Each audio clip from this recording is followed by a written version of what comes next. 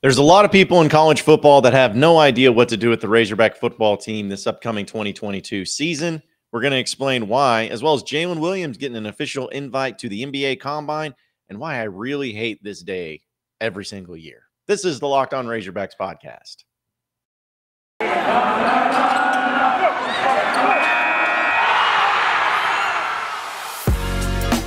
You are Locked On Razorbacks, your daily podcast on the Arkansas Razorbacks, part of the Locked On Podcast Network, your team every day.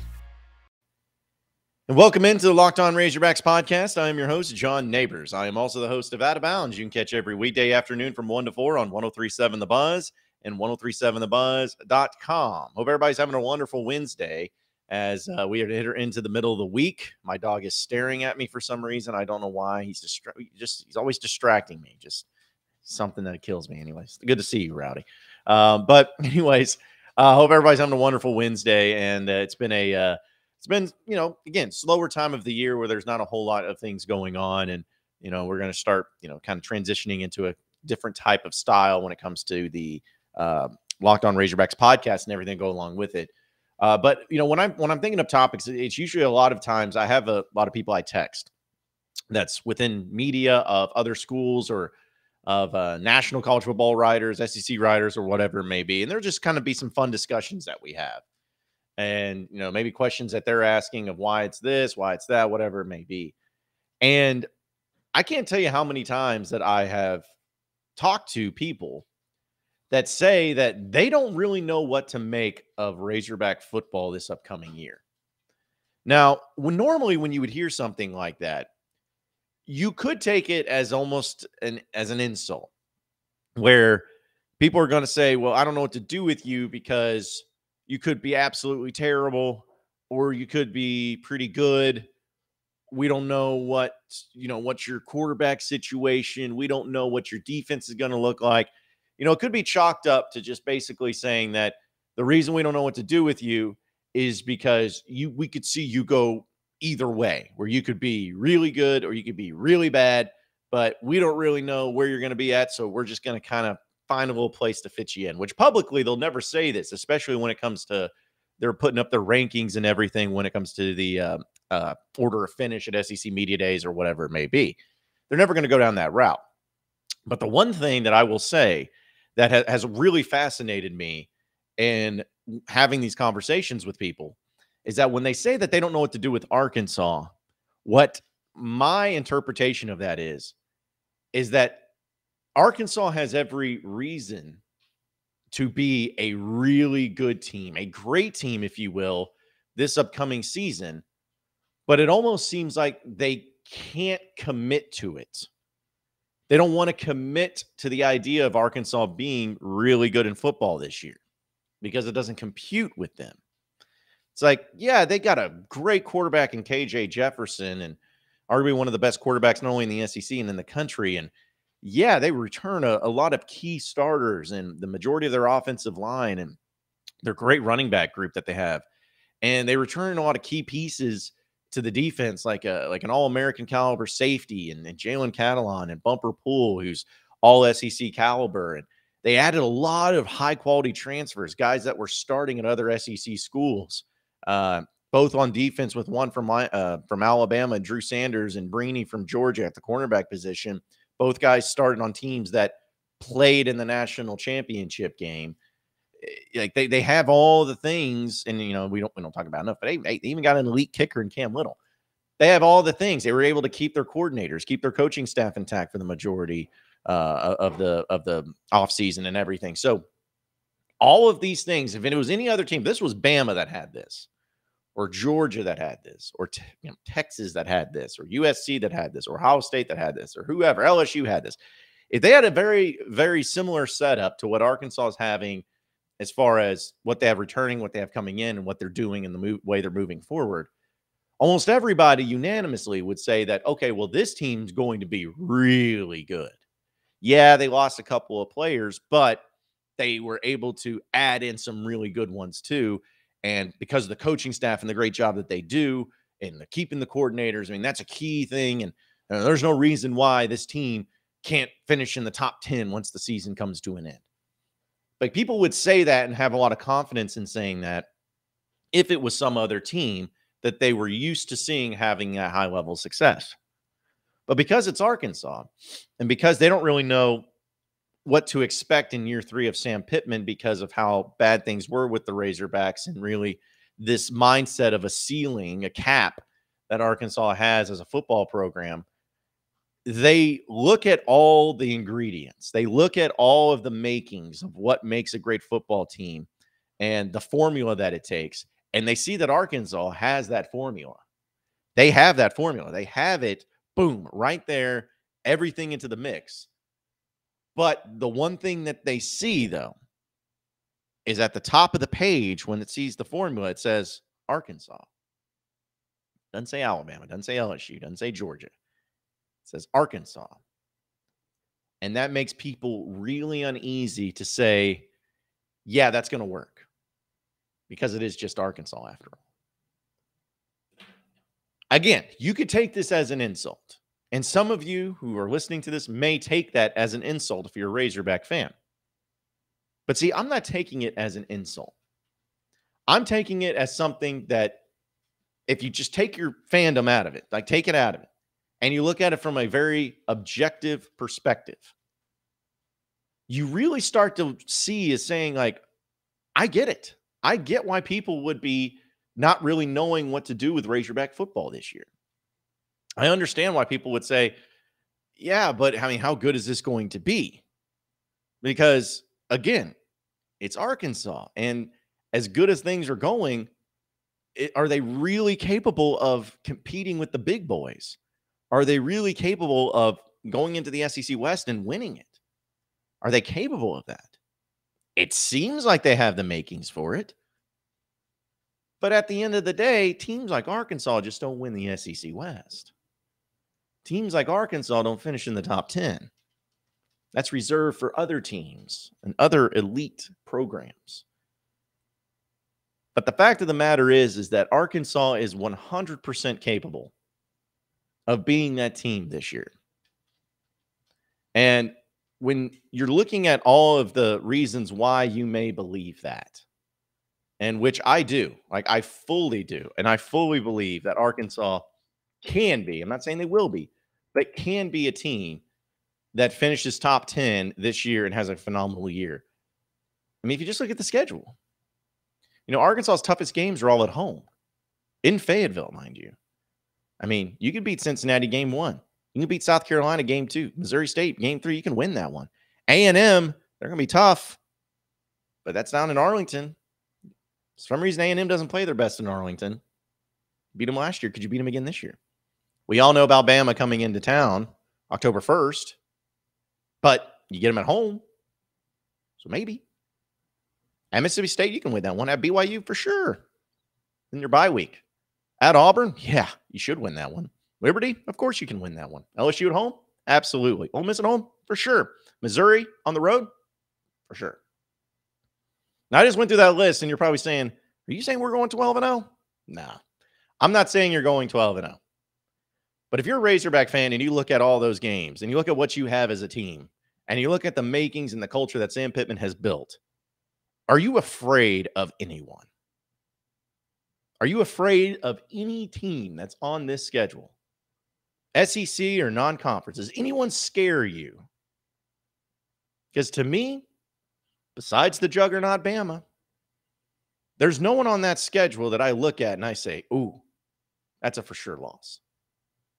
There's no one on that schedule that I feel like when we go into that game, it's going to feel like this uneasy feeling of, ooh, boy, I don't like our chances in this one. We're going to have to play our A game if we want to get out of there alive. No. There's not a single game on the schedule that gives me that feeling. And until you beat Bama, I'm going to pick Arkansas to lose against Bama because you haven't beaten them since 2006, since the Bush administration. It's been a long time. But there's not a single team that scares me on this schedule. And there's not a single reason to believe that Arkansas would lose to many teams on this schedule, given what you have going on in your program right now, given all the recipe that you have and all the ingredients that you have to be a great program. You're not scared of it. But those people out there that don't know what to do with you, that don't know where to pick you, they are scared. They are scared because they're scared of being wrong. They're scared of being on the wrong side of history, if you will. And sure, there'll be some people out there, some crazy people that may go all in on Arkansas and believe that they can take it to that next level and take it to that next step and say, oh, yeah, this is going to be my dark horse pick to win the SEC West. There'll always be people like that. Always. But at the end of the day, when people don't know what to do with you, it's because they are scared of what you're capable of. They're scared to even admit that someone like you, Razorback Football, someone like you would even have a snowball's chance in hell of making it to that next level, of being able to win the SEC West. It scares them because there is an order. There is an order to the way things are in college football. You have your teams that are supposed to be there. You have your teams that are supposed to do their things, that are supposed to win, that are supposed to compete for SEC championships and national championships. There's an order to it all. But as they say in the movies, upset the established order, insert a little anarchy, and everything becomes chaos. And college football has proven many times that chaos can sometimes favor the teams that are out of order. And I think Arkansas is a perfectly fitting team to be able to do that. I think their schedule sets up for it. I think that their season sets up for it. I think that their roster sets up for it. And most importantly, I think their coaching staff with Sam Pittman at the helm sets up for it. People universally love Sam Pittman. It's hard not to love the guy. People universally respect him and his coaching staff. And universally, I'd say people probably respect KJ Jefferson and a lot of players on this team. But universally, they don't respect Arkansas. So that's why you go out and you prove yourself. Prove yourself to be that team that's going to upset the order of college football.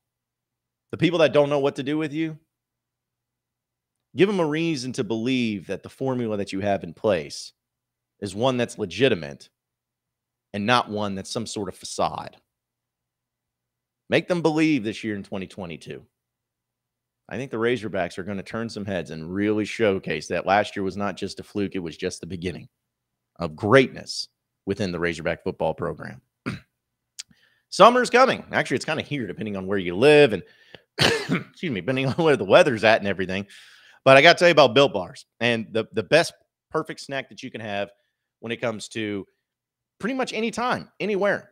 It's convenient. They taste great. You can get them on the go. And with that summer around, you're going to have snacks. You're going to be packing stuff for the beach. You're going to be packing stuff for the kids to go to their day camps and whatever they do. Like, you want something that's healthy, but tastes good. So that way the kids aren't yelling at you because you gave them some crappy protein bar.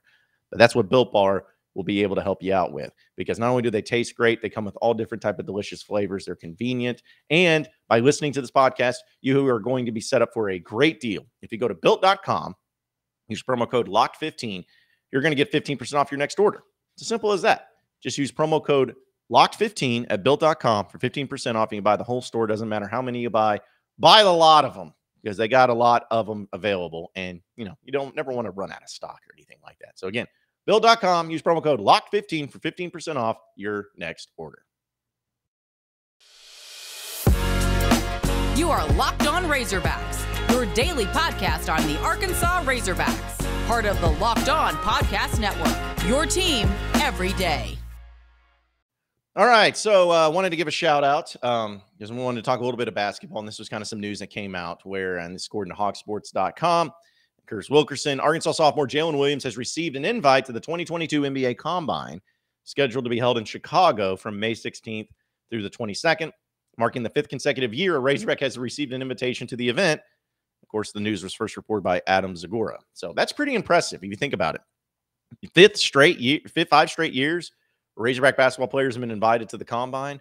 Glad to know that they're going to keep that streak up, and I have a feeling they'll probably keep that up for next year too. So the Combine is a marquee showcase event in the spring where roughly 60 of the top draft-eligible prospects convene under one roof to showcase their skills in front of scouts and other office personnel from all 30 NBA franchises.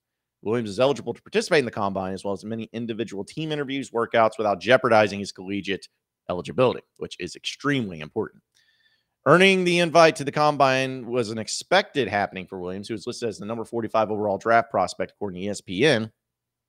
Williams has until June 1st to decide whether or not to remain in the draft or return to Fayetteville for his junior season. The NBA draft will be taking place at June 23rd in the Barclays Center in New York. Now, here's where it gets tricky, and here's where it's going to be really interesting to see how it all goes down. Arkansas's roster is currently full at the 13 scholarship maximum for the upcoming basketball season. And the return for Williams would require some maneuvering, but there's no doubt that Musselman would make necessary room to welcome back a player who's been a cornerstone of the Razorback success for the past 2 seasons, 100%. So, and we know all about his stats and everything like that, but either way, him getting that invite is not surprising. It's actually, something that most people thought was going to happen.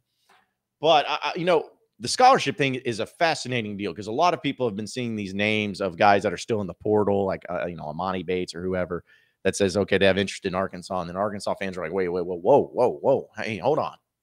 We already got too many players. We gotta figure this out. Well, as Nolan Richardson always says, the numbers will always work themselves out. So you don't have to worry about that.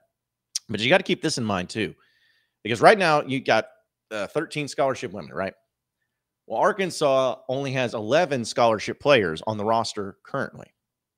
Stay with me, because Jaylin Williams and the twins from Rhode Island who are transferring in, they still technically have their name in the NBA draft. So you're talking about 14 if all 3 of those guys decide to come to Arkansas. But you won over.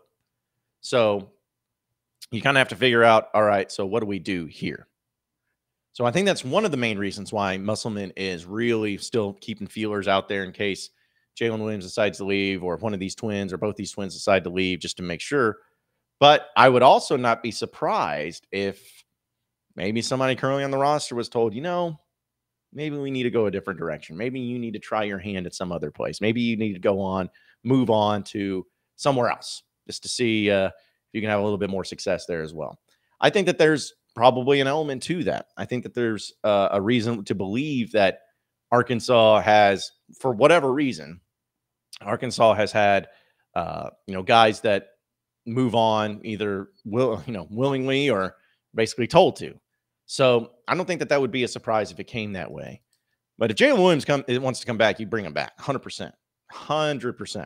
And if he does come back, then they're arguably the best team in the country next year, for sure.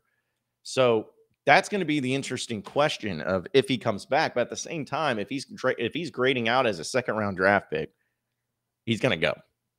He's going to go. I think so, at least. Because to me, it's like you got 2 rounds in the NBA draft, 60 picks. That's it. It's not like the NFL where there's a ton of draft picks or, all that. 2 rounds, 60 picks. So if I'm Jaylin Williams and I'm getting drafted and I'm draft eligible and I'm being told, hey, we're going to take you in the second round, even then, peace, I'm out. Same thing would happen with Isaiah Joe a few years ago. Like he said he was coming back, which everyone was excited for, and then he put his name back in, and everyone's like, oh man, what the crap? What's going on? Well, he got drafted. And that showed that he made the right decision. And now he's on the 76ers and trying to develop his game and everything like that. But he showed his ability there. And I think it's going to be the same thing with Jaylin Williams, where if he grades out as a second-round draft pick, people are going to be like, we're going to draft you. And he's going to move on from Arkansas, which is fine. Again, that's you can't hold anything against him for doing that. It's just, the way of the game. And so I hope he comes back. I think if he does come back, Arkansas will for sure be a national championship favorite, or at least one of the favorites to win it all. But if he doesn't, I trust Musselman to be able to bring in guys and to have guys ready that are able to step up and make some big moves and become a huge pivotal part of the team this upcoming season. But we know that with Williams getting invited to the combine, that's great news for him. It's not surprising. And we have until June 1st to really know and figure out whether or not he is taking his talents to the professionals, or will he be returning to Fayetteville for one more year? Either way, even if he leaves, thank you, Jaylin Williams. Like he was, like he will always be remembered as being one of the pivotal parts in the turnaround of Razorback basketball and restoring them to glory. Like he will always be remembered for that. So no matter what his decision ends up being, We wish you nothing but the best of luck, Jaylin. This episode is brought to you by Rock Auto. With the ever-increasing numbers of makes and models, it's now impossible for your local chain auto parts store to stock all the car parts you will ever need. So why endure often pointless and seemingly intimidating questioning about what your cars and vehicles and all that stuff? Just save time and money when you use Rock Auto. Listen, you're going to be probably paying 30, 50, 100% more when you go to the same part or get the same parts from the local stores and everything. Skip all that. Rock Auto is a family-owned business and been serving do-it-yourselfers for over 20 years. And they have prices that are reliably low for every customer, and they have everything you would ever need. So go and explore their easy-to-use website today and find the solution for your auto part needs. So if you go to rockauto.com right now, you can see all the parts available for your car or truck. Just write Locked On in the How Did You Hear About Us box so that they know that we sent you. Amazing selection, reliably low prices, all the car parts you'll ever need at rockauto.com. You are Locked On Razorbacks, your daily podcast on the Arkansas Razorbacks. Part of the Locked On Podcast Network, your team every day. All right, so final segment of the Locked On Razorbacks podcast. Now, this isn't sports related. It's not Razorback related, but, since we're getting into the slower times, I'm bringing up stuff that I feel like a lot of people are talking about. And today is May 4th, and it's amazing that we're already here in the month of May. And I even tweeted this out, and people had problems with it. But today, since it is May 4th, people come out and say, May the 4th be with you. And it's a Star Wars holiday. And on Star Wars holidays, like Disney and Star Wars, they put out a bunch of content like movie trailers or show trailers, which the Obi-Wan series looks pretty good. And it's just one of these things that everyone's tweeting about and talking about and all that. Let me say this. I actually love Star Wars. I do. I love the original trilogy. I grew up with the prequel trilogy, which wasn't great, but it still resonated. It still helped me. I still enjoyed it for what it was. And then the sequel trilogy was absolute hot garbage from Disney. I enjoyed The Mandalorian. I played video games for Star Wars when I was a kid. Like, I've always loved Star Wars. And I still love Star Wars. Even though Disney's tried to ruin it at every turn, I still love Star Wars. But I hate this day. I hate this holiday. Because it just is like, everyone just comes out of the woodwork and saying, May the 4th be with you and all that. And then on the other side of the coin, it's like you have these people be like, I've never seen Star Wars and I'm part of that club because I'm awesome. I haven't ever seen Star Wars. So you guys are a bunch of nerds. Star Wars sucks. Star Trek's better or some crap like this. And I'm like, okay, so essentially what this day turns into is Star Wars nerds against non-Star Wars nerds. And both of them are equally as big of nerds because the Star Wars nerds, of course, are obsessed with Star Wars. And the non-Star Wars nerds feel like it's necessary to come out and say that they're not Star Wars fans. Sweet. Great. What are we doing here? Like, there are people that I know and people that I'm friends with that, like, every time this day comes around, they tweet out about May the 4th be with you. Internet, Star Wars. And then they got the people that are on the other side of it. They're just, shaking their head about, I don't agree with any of this. I've never seen the movies, nor will I ever see it because I am a man. Whatever. Like, I just hate this day. I hate this day because of all those reasons, too. And then, like, everyone's, like, doing Star Wars content. Like, I know on our radio shows on The Buzz, going to be talking about, hey, well, what's your favorite Star Wars movie? And someone's going to be like, none of them. Threw them in the trash. Not letting my kid grow up to be a pansy watching Star Wars. I hate it. I hate this day, as you can tell. But anyways, hopefully it ends very soon and we can just move on to either liking or not liking Star Wars and be normal human beings for a change. How about that? Appreciate everybody listening in to the Locked On Razorbacks podcast. Be sure to like and subscribe to the podcast on iTunes or on Google Play. You can also get after me on Twitter at BuzzJohnNabors for any questions, comments, concerns that you may have. We're going to keep it going from there. Same podcast time, same podcast channel tomorrow afternoon. Have a great day, everybody. We'll see you then.